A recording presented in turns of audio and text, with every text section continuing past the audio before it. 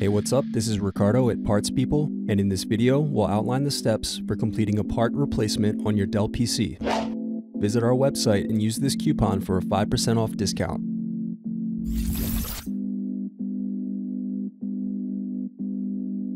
Slide tabs outward to unlock and remove battery. Unscrew, then remove access door. Now to remove web camera.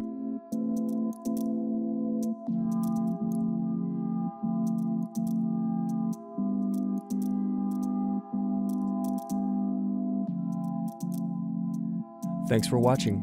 Don't forget to like and subscribe if you enjoyed this video. And if you need more, check out this playlist to watch other tutorials for your laptop. You can also click here to find parts for your laptop at partspeople.com.